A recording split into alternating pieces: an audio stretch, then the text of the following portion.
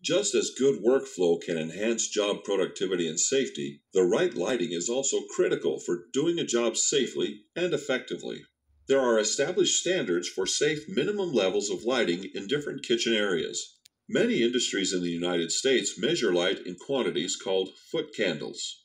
A foot candle is the illumination of a 1-foot radius sphere if a standard candle were positioned in the center. There should be at least 50 foot candles of light present in the food prep areas. Employees may use knives, grinders, or slicers in this area, and 50 foot candles of light will help employees see well and do their jobs carefully. In contrast, only 10-foot candles of light are needed for walk-in refrigerators and dry food storage areas.